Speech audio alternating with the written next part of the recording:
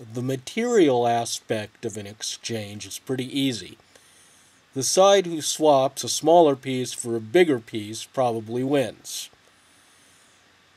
But when we talk about swapping pieces of equal material value, then it comes down to time.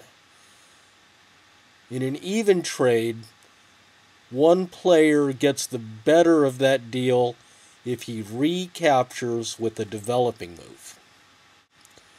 Some players think they can head for an easy draw if they manage to swap all the pieces. But if they swap all the pieces at a loss of time, it makes their road to a draw more difficult. I said I was going to explore this theme with a modern game. Menchik Capablanca was played almost 100 years ago, but I still think of it as a modern game. Opening theory has changed a lot, and computers have turned endgame theory upside down. But in general, chess theory hasn't changed much since 1931.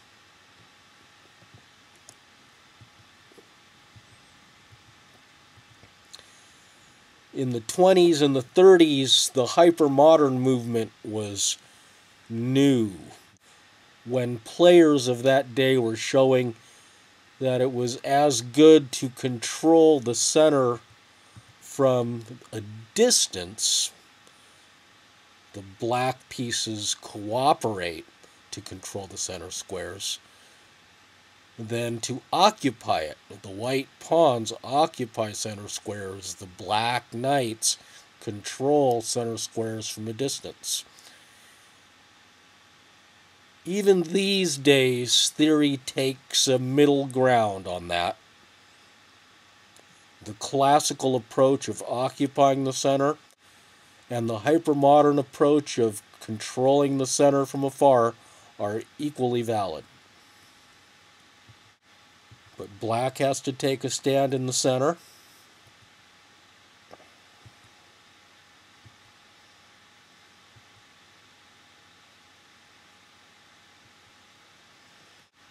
We can also use this game to illustrate the old opening principle about not moving the same piece twice in the opening if we can help it. White's going to initiate two exchanges, both with a loss of time. Better would have been knight bd2 followed by rook e1 plus e4. That knight is moved 3 times to swap itself for a knight that's moved once.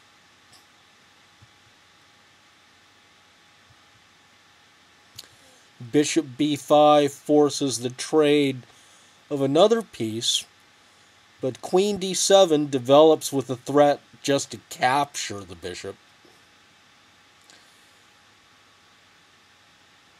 And when white makes the swap, another black piece comes forward.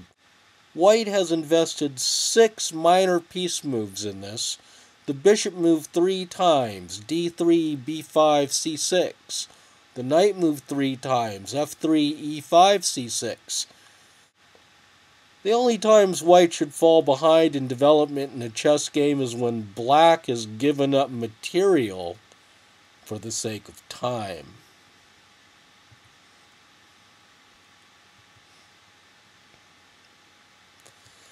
DC is probably a mistake because it opens the position while black is ahead in development.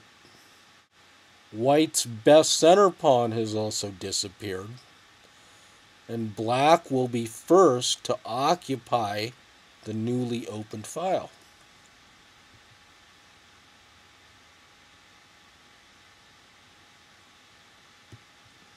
White's e-pawn is pressured twice and only defended twice. So if white is to move the knight to free the bishop and the rook, white has to do something about that pawn, so she moved it. The white bishop is hindered for the rest of the game by pawns on black squares.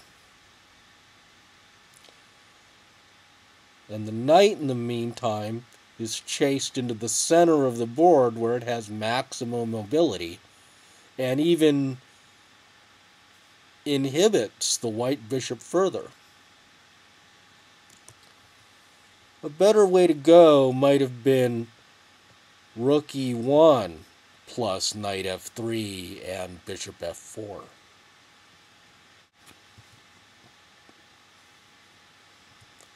Black gets ready to double his rooks on the file.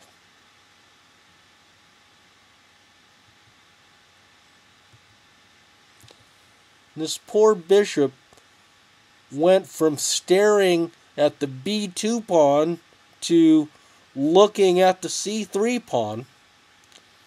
The old chess writer Chernev showed a terrible flaw in bishop g5. Chernev pointed out the possibility of a swap and then a double threat of queen g2 and knight e2. Then the queen finds herself overworked because black can capture twice on d1 and then deliver a checkmate.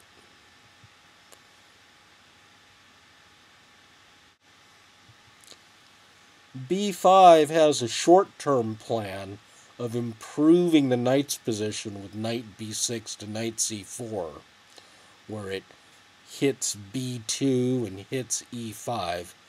The long-term view is to give the bishop easy movement when these pawns belong on white squares so they don't hamper the bishop. King f1 is a peculiar move. Perhaps white is just ensuring that if black plays knight f4 plus queen g2 in the future, that it isn't checkmate.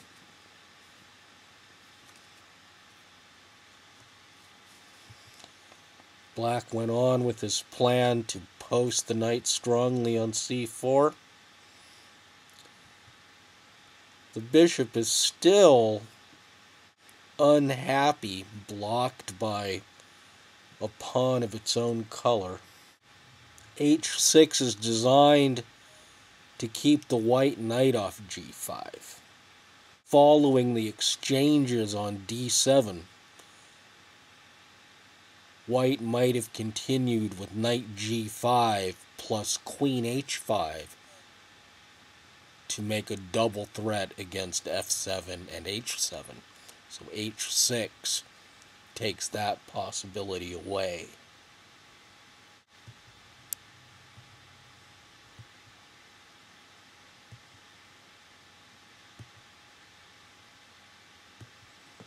Queen e4 menaces the bishop. What a life this bishop is having.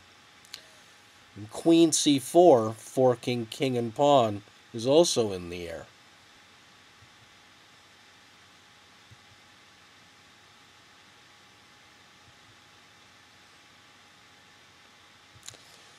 Swapping the queens is a pretty clever idea because black has a different way to win a pawn. Knight a4 forks the queenside pawns,